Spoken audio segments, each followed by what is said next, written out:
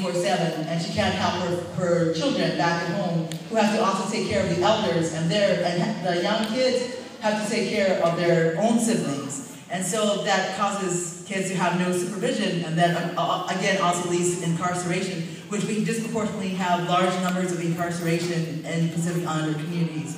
We have high rates of diabetes and high blood pressure and so forth. So our mortality rate is also short.